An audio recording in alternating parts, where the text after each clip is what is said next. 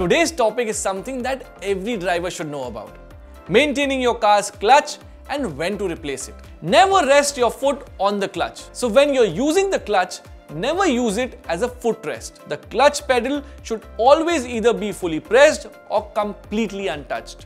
Never slow down with the brake and clutch simultaneously. To press the clutch and brake pedals simultaneously while braking. Only use the clutch when it's necessary to shift the gears. Never try to shift gears without using the clutch. If you try to shift gears without using the clutch, you may damage the transmission or cause the vehicle to stall. Sinking clutch pedal.